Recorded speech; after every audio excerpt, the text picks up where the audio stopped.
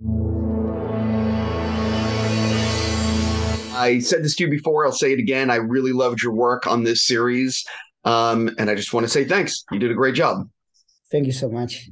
Thank you so much, Steve. So I am curious. I know you're a Lord of the Rings fan. What was it? And I know you did obviously tons of pre-production. You worked a long time before you stepped on set. But what was it actually like for you stepping on set for the first time and realizing I'm going to be directing Lord of the Rings? I have a perfect memory of that feeling. And it was like after being shooting for 6 or 7 weeks.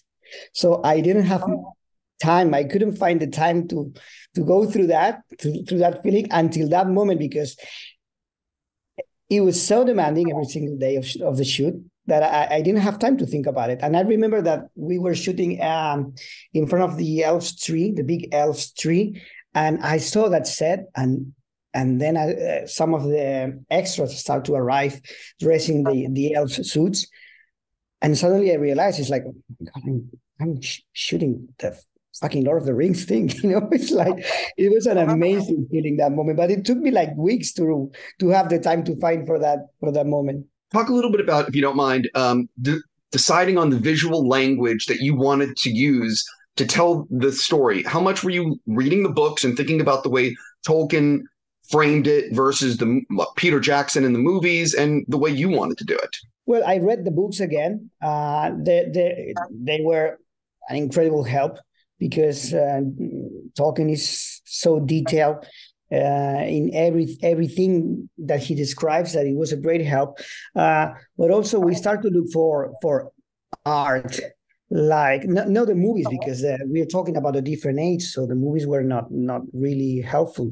It was more about focusing on art. And I remember that talking to Kate, the costume designer, or Ramsey, the production designer, I referenced like paintings and movies, but not Peter Jackson movies. I remember like talking about the dwarves.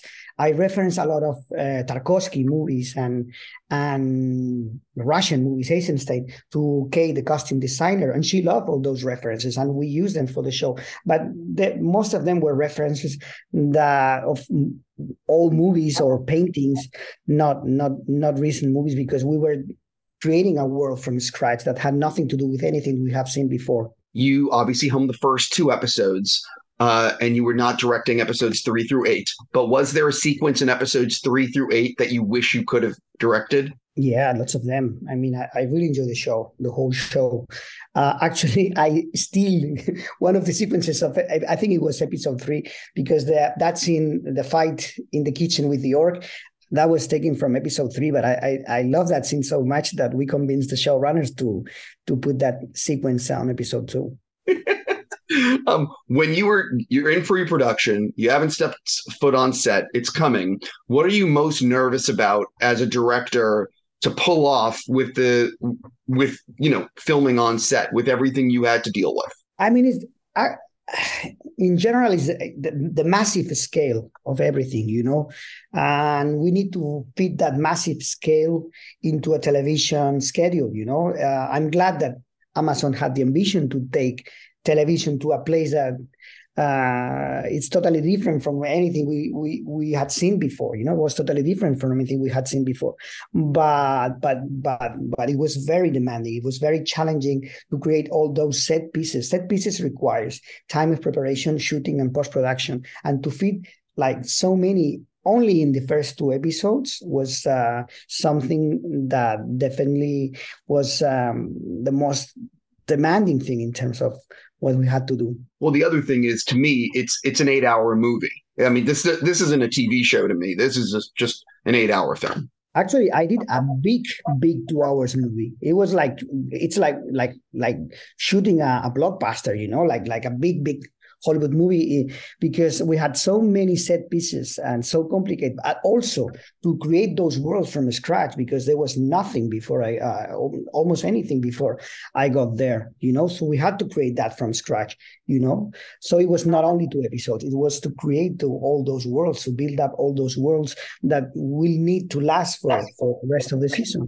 Sure. Actually, so you filmed this in New Zealand. I'm curious, how long did you actually spend in New Zealand?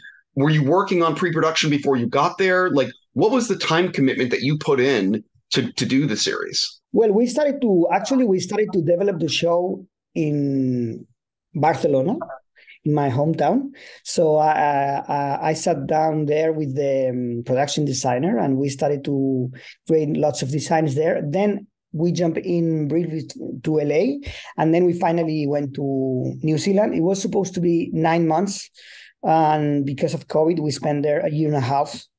But it was great because at the end, that extra time gave us more time to finish our work. And actually, like, spending COVID in New Zealand was hard because we were very far away from our families. But at the same time, COVID was the way they managed COVID in New Zealand was extraordinary. So we were able to keep shooting while the rest of the world was in lockdown. Also, New Zealand has the best dairy products I've ever had. So the ice cream there is incredible. Yeah, I know exactly the place where you should go to find the best ice cream in the world. It's crazy down there. So you're not directing any of season 2, but assuming the show comes back for season 3, which I'm guessing it will, do you have have you talked to them about coming back? Yeah, I would love to. I mean, the thing is that I've been so busy shooting a film that I'm still working on. So it has been impossible to be working with them. But I've been in contact with them, with all the actors, and I would love to, maybe someday in the future. Actually, you bring up A Society of the Snow, which is your movie. Yeah. When, as a fan of yours, when will I be seeing this? And for people that aren't familiar with it, what is it about? Well, it's the famous plane crash that happened in the Andes in 1972. There was this movie from Frank Marshall, Alive, shot in 1993. But it's a movie based upon a different book.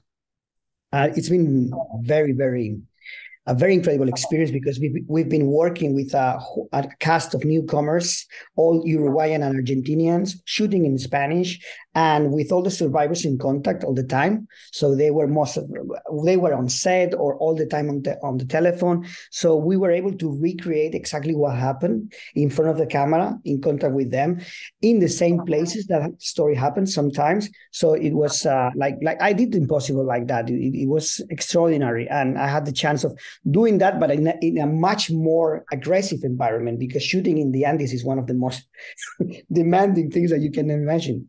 Do you know when it might be coming out? When will people get to see a trailer? Not really. We are still working on the cut. We started to work on the music, but no plans yet for the release. I'm hoping later this year, maybe a film festival. Maybe, I don't know.